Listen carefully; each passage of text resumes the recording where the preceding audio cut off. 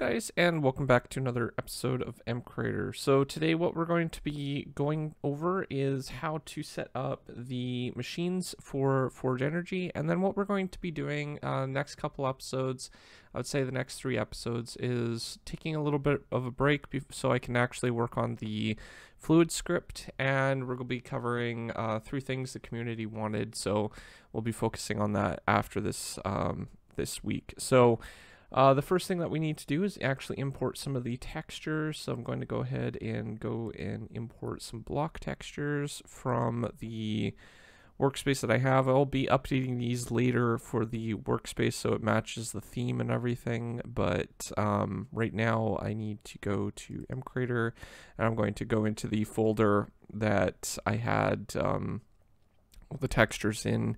And then I'm going to grab the drill textures. So I'm going to import all these, and then we can go ahead and start setting up the block. So what we need to do is we'll go into our Forge folder, and I'm just going to create a new folder here called machines.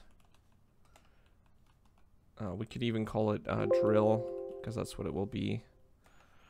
And then we can start making our blocks and our procedures. So we're going to need one called drill, and I don't think there's really any other thing that we need other than this particular thing. If you're going to add like a drill on mechanic and drill off mechanic, then you might want to specify on and off, but for now we'll just be using this. So let's go ahead and set up the texture for the sides. We're going to want the texture for the sides here. We'll set the input for the front here, and then we'll set our texture down at the bottom and our texture at the top for our basically our export, like where we'll be dropping the items. And then what we can do is we can set up the properties. So we'll probably want it as iron. We might want to set something like 5 and 6 for the hardness and resistance. We'll make sure that it's under the right tab. And then we'll go ahead and select metal for the sound. And we can set our pickaxe to something like 2 for iron for being able to remove it. If you have an on and off state, you probably want to make sure that you have your off state drop for this particular one and your creative tab for your off state as well. All right, so all these other settings look great to me, so I'm going to move on, and we're going to want to set this to a 1 tick delay, or we could go ahead and we could do a 10 tick delay depending on how you want to set up your procedure. If you want it to run a little bit slower, you can actually delay this, and it will delay the amount of energy that it's going to take at a certain period. So you can kind of cap how much times it will basically run rather than just going on a 1 tick delay. So I'm going to actually just leave it at 10. This will be half a second. So every half a second, it will basically go ahead and try to do that. So other things that we might want to do is make sure we have something set up on the color map, so for the map color, and we might also want to make sure that the block will be blocked when it's being pushed by piston, and that entities see it as a blocked actual block, so they don't actually try to pathfind through it. Other than that, all the other settings look perfectly fine. We're going to need to enable MBT, so basically a tile entity, and then what we're going to need to do is set our size to 0 because we're going to be hooking this up to the cables as well. And then what we need to do is just uncheck those 2 boxes. Once we've done that, we can move on to enabling Forge Energy. You can set the maximum energy to something that you want to store in your block. For example, we might want to set this to 256. If I can find 5.6, there we go.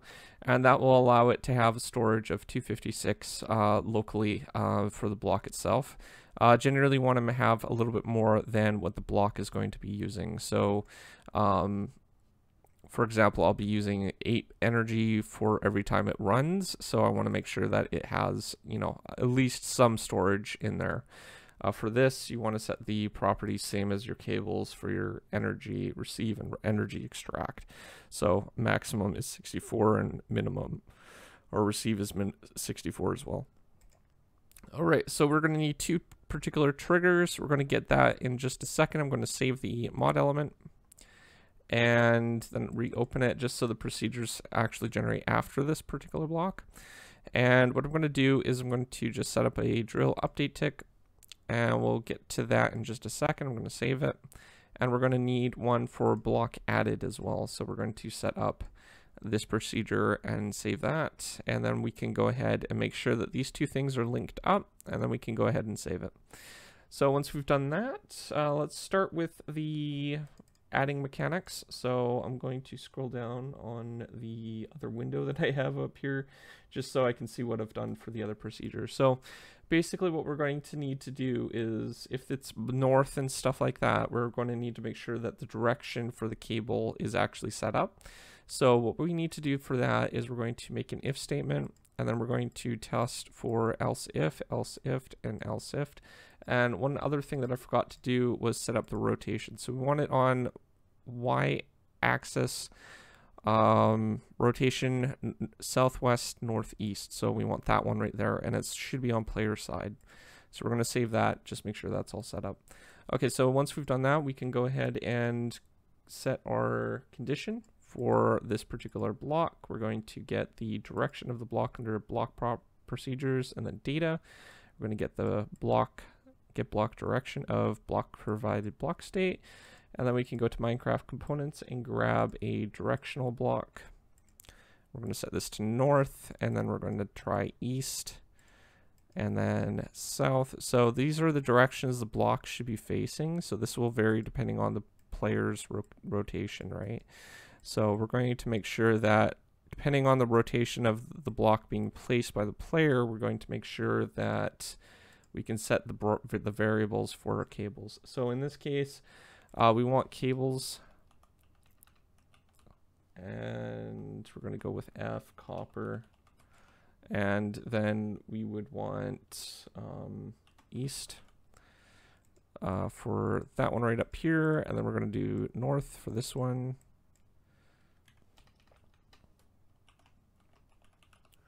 And south. Now you don't need to specify the other directions. By default they'll be false.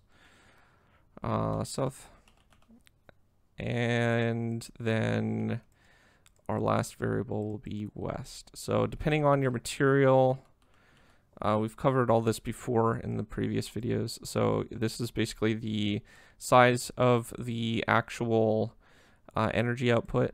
This is the material. This is optional, but if you want to add a material, then you can add it. And then the direction is what direction we want.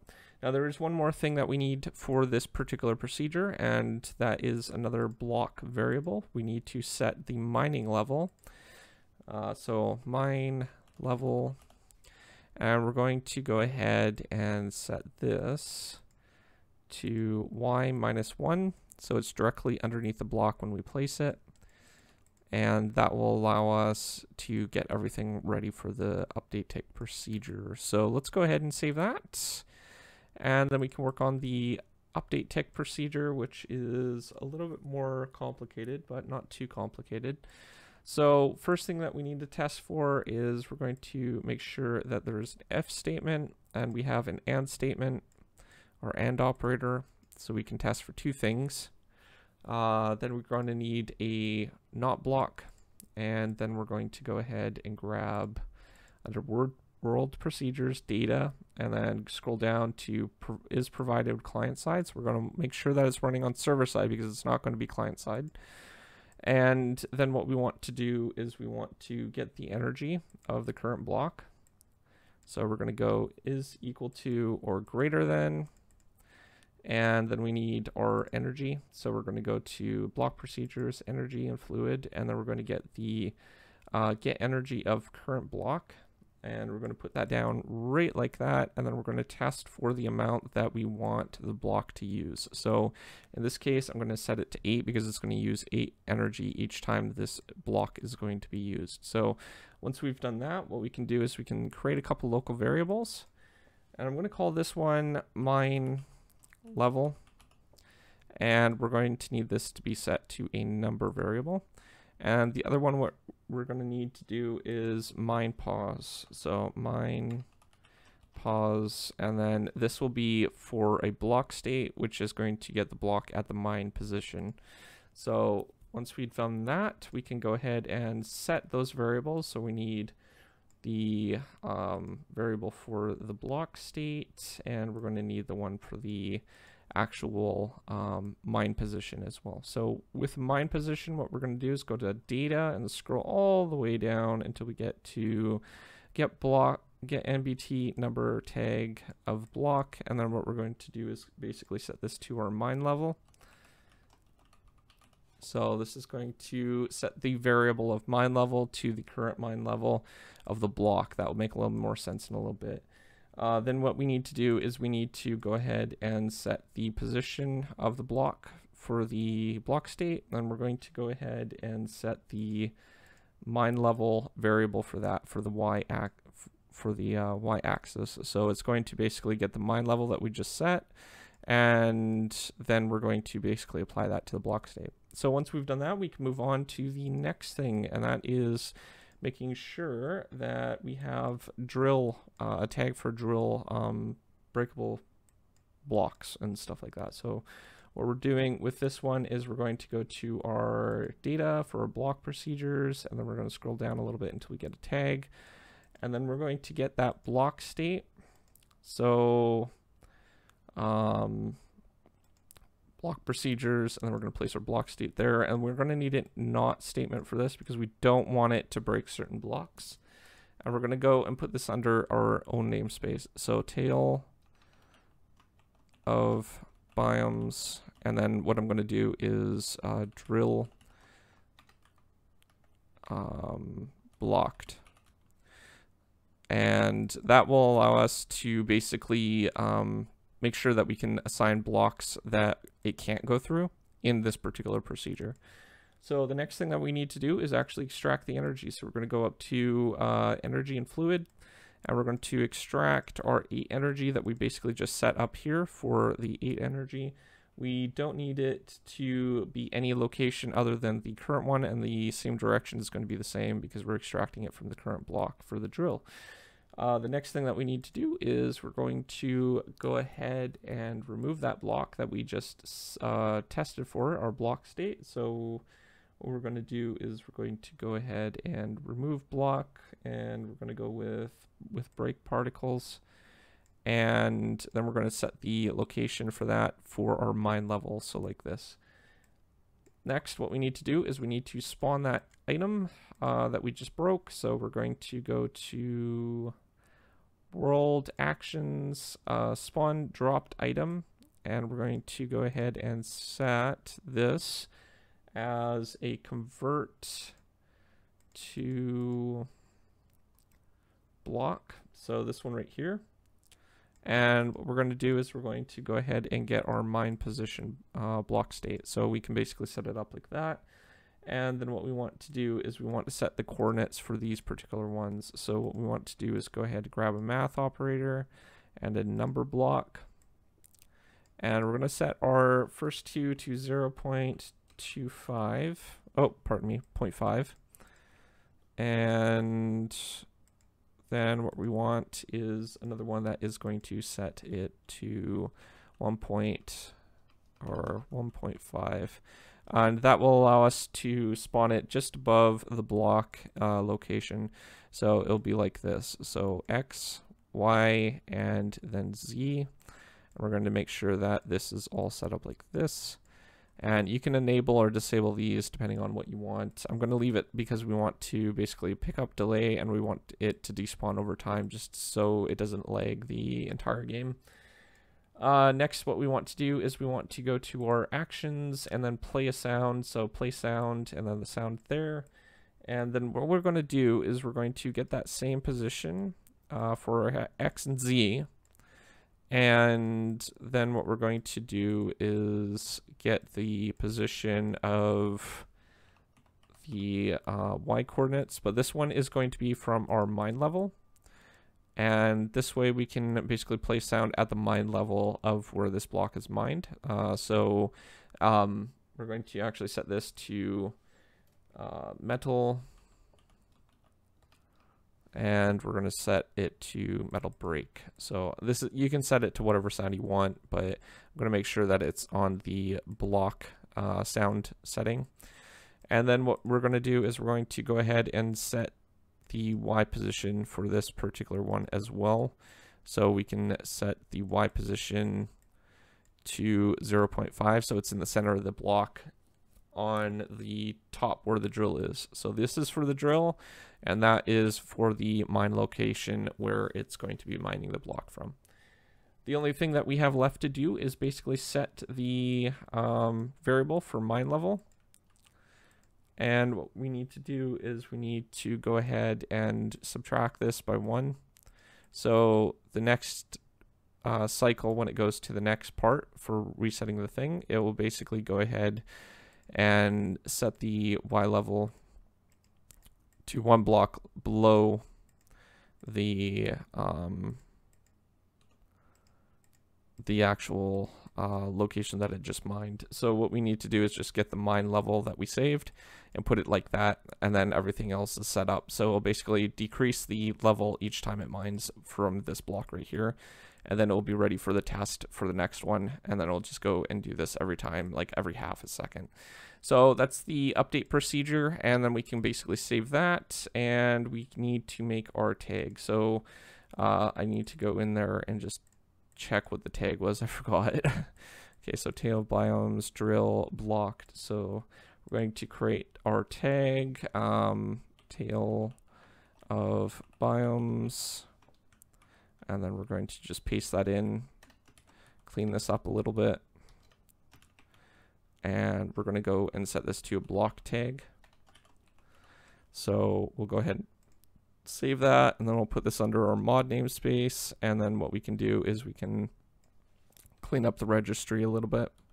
So we're going to just clean all that up, remove that part, and do a slash to make the folder so it's under blocked.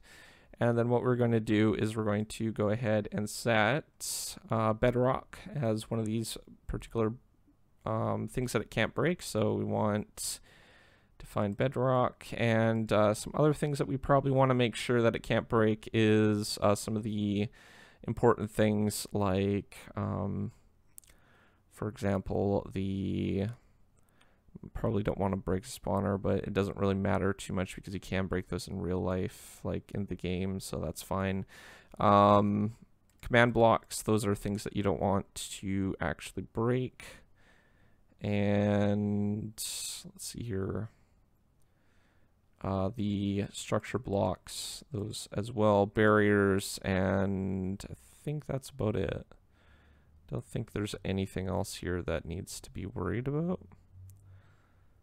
Yeah, it looks fine. Okay, so we'll just select those ones. So we should have our bedrock, barrier block, our command blocks, and our structure voids and jigsaw block down here. So our structure blocks are those ones, and then our jigsaw block. So once we've saved that, we want to make sure this is under the blocks thing. I have to redo it because I forgot to set that, so we're going to do that one more time. Make sure that it's bedrock. Just have to find it again. Bedrock's so hard to find. Bedrock, and then we need our command blocks and our barrier block and our other blocks up here. So these ones. Perfect. All right, so you should be under your block tag for the block tag type, and then you're good to go. So save that, and then we're all set up. This is already ready, so we can go ahead and save that and test in game. All right, so we're in game now, and I've just moved a little bit over here so we're not in such a region with a lot of caves. There probably still is a lot of caves, but should be good enough to test. So what we're going to do is we're going to go to our blocks tab in our mod. We're going to grab a solar panel. Probably don't need a battery at the moment, and our cables, so we can go ahead and just set this up so we get a little bit of energy to our block. So we want to make sure that our block is like that with our connection, and then we can go ahead and put the thing on. And as you can see, it will start mining out the blocks here. And if we go ahead and mine down, you can see basically what it's doing is it's mining out the blocks below every level, and it's spawning them above the block. So basically right here. So that allows us to mine all the way down to bedrock. And if it comes across one of those things in the tag, either bedrock, barriers, structure blocks, or jigsaw blocks, or command blocks, then it will basically go ahead and halt the production so it doesn't go and do any particular mining there. So it'll keep doing that until it reaches the lowest level point, or basically when it reaches a block that it can't do break, which is in this case going to be bedrock. And that's basically it. So that's the tutorial. As you can see, this is all working. We got probably tons of energy in this block. We can go ahead and do /data get and then block, and we have 256 in storage right now. So if you can see the energy storage, that basically means how much energy is stored in it. So we have the full capacity of it. So right now it probably went past the either in a cave or something like that. You can go down and check. Might have even hit bedrock. Yeah, it's hit bedrock, so it hasn't mined out the bedrock. That's why it basically stopped mining there. It can go through liquids as well, so it can mine directly through liquid and stuff. So basically that's how it's set up. Hopefully that this was an informative video for you. If you're new to my channel, don't forget to subscribe, comment down below, rate the video, and I will see you guys next time. Thanks for watching. Peace out.